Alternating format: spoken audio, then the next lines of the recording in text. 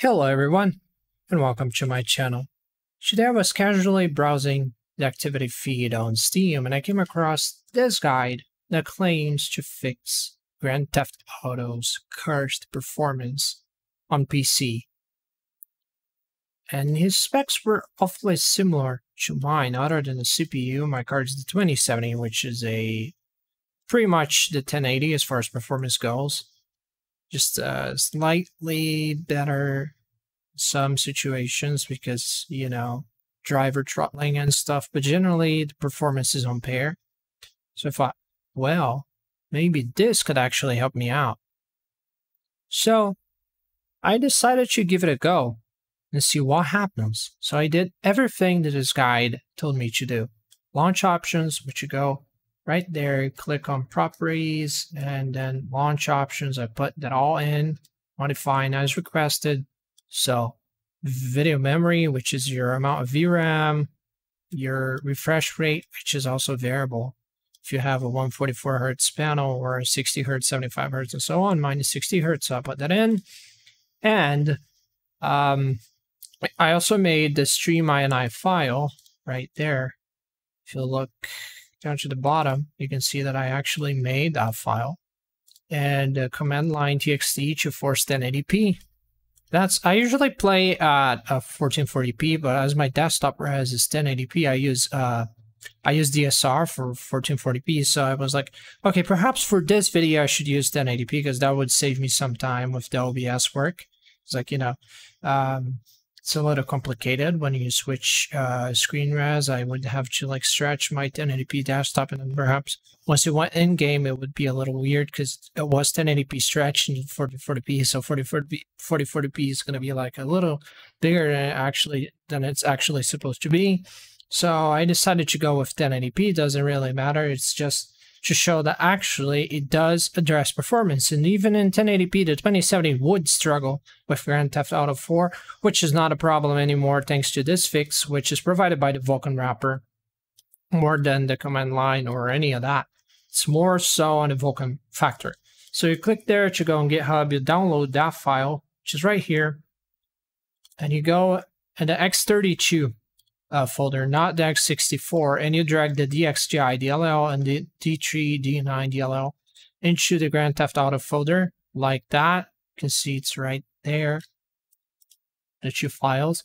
And that's basically it. You could go into the control panel and force better anti-aliasing and stuff, which would eventually decrease performance, but make the graphics better. I'm just gonna go raw without any tweaking and perhaps tweak later on. I even plan to make another 4K benchmark video because I made one as soon as the patch came out last year, which did address some of the performance issues, but it was still a little weird. And so yeah, time to launch the game and see if actually we got any sort of performance improvement. Spoiler, we did, but gotta prove it. So launch the game. Hope it doesn't crash. It won't crash, but you never know. So yeah, later on I plan to make another 4K video and another 1440p video so that you can compare the figures with my old videos, which shows that yes, there was a huge, massive improvement. Like, no joke, it's actually night and day. Insane fix. And it was, this fix was around for quite some time already, since last year, but I didn't know it existed. For some reason, it didn't get a lot of traction on YouTube or anything. I saw the guide and I was like, oh god, this is it. I gotta make a video about that. So, graphics wise, we're looking at 1080p, 60 Hz, very high, very high, very high. The texture doesn't go above that, so high. As you can see, the resource usage is fixed. We have the full 8 GB. We have VSync off. Somehow my frames are still locked. Let's go in game. Address performance with VSync first, because it's the recommended actually, that you use VSync to match the refresh rate of your monitor's refresh rate, so that you don't actually you know, get your frames all over the place. As you can see, GPU usage is very low, and it shows Vulkan as the render API, which is quite the point here. And Vulkan is a lot more efficient than DX9, so we should have a massive performance improvement. As you can tell, we didn't even stutter while getting into the open, which usually happens a lot with Grand Theft Auto. When you transition from indoors to outdoors, the frames would eventually get a little unsettled, but we didn't see that sort of unsettlement here, which is pretty good. We're going to take a car, drive around, and see, because that's where it usually kills the whole performance thing. You know, you think, oh my god, my game is running so much better, and then you start driving and the frames go like, rah, you know. As you can see, yeah, we're dipping below 60, but you gotta consider I'm recording. There's that, and it does play a huge role, mainly because Grand Theft Auto is badly optimized. So, mileage may vary as far as gains go, and, well, cannot complain, honestly. Even though we had a little bit of a drop, most of the time it's very consistent. It was perhaps just loading scenery, remembering that I'm running this game off a standard hard drive rather than SSDs, so that might be affecting it as well. And this is probably the best experience I've ever had playing Grand Theft Auto as far as smoothness goes. Like, it's very nice. Like, it feels like a whole different game, mainly when it comes to driving, because beforehand it would stutter all over the place. And you can see the frame time is stuck at 16.6 with exceptions at times, which then again, understandably so. It's a very old game, very old engine. It's not optimized at all. The Vulkan does help, but it doesn't play any sort of miracle here. So do not expect a miracle. It will improve. It will certainly improve the performance and make it dip less, but it will eventually dip because that's just what Grand Theft Auto is. So you cannot change the nature of the game on that aspect, but you totally can achieve a more acceptable performance for 2021, because you don't want to see your frames all over the place. You spent like a lot of money on a new gaming computer. You want to play this 2008 game and the frames are all over the place. It must be very annoying. It is very annoying. And with this fix applied, you can almost have a next-gen experience. If you ignore the dated graphics and eventual drops, it is very, very much better in that sense. And as you can tell, 90% load now. We went into nighttime, and nighttime is usually very demanding. That's usually when the frames go crazy, like batshit crazy.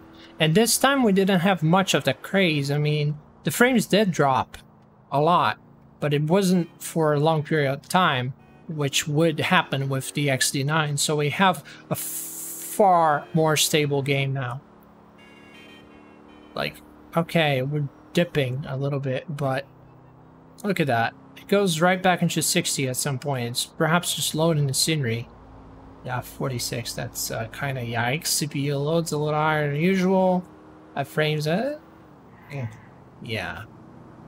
Still, it's not as stuttery as a DXD9 would be, and perhaps if we forced the res higher. Then again, I'm doing 1080p because I didn't want to mess with the OBS settings to not like make it very confusing, because my desktop's at 1080p, I run DSR, so I didn't want to increase the res, but I assume a higher res, it might be a little more tame when it comes to frames, which I realized once I ran my test ride at 1440p.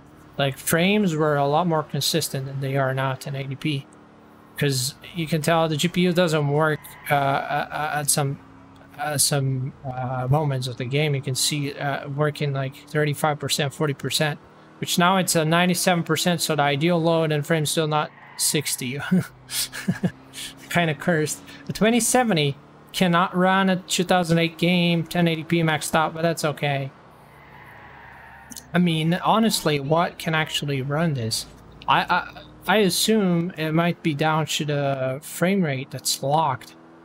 Perhaps if I figure out a way to unlock the frames, I would have better luck achieving a higher frame rate. But the fact is, this is a lot better than standard DXD9.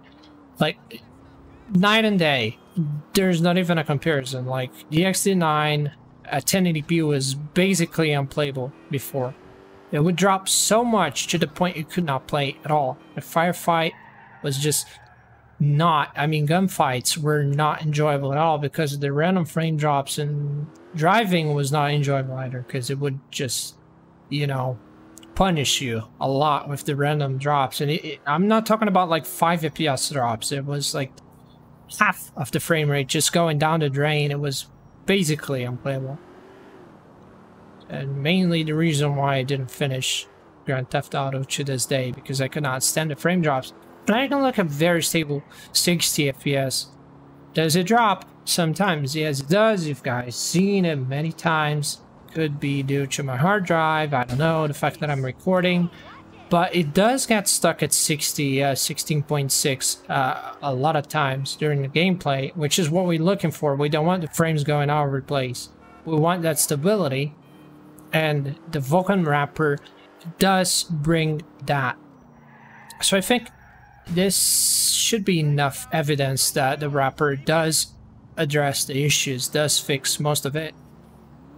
Unintentionally, because the wrapper is not for Grand Theft Auto specifically. It's just, you know, it's for everyone, mainly for Linux people, but you know, the fact that it does fit like a glove and does fix and make Grand Theft Auto a lot more enjoyable is a plus, a good plus. A very nice find, and I'm glad I decided to randomly swoop through my activity feed on Steam today, because otherwise I wouldn't have found out, wouldn't have downloaded Grand Theft Auto again, and found out that finally I can play this game at 60 nearly at all times.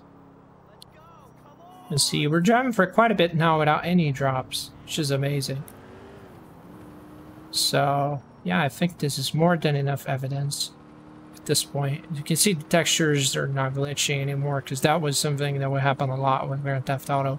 The more you drive, the more the textures glitch, the road textures. Sometimes the city would simply despawn and you would be driving into oblivion basically, and now it's not happening anymore.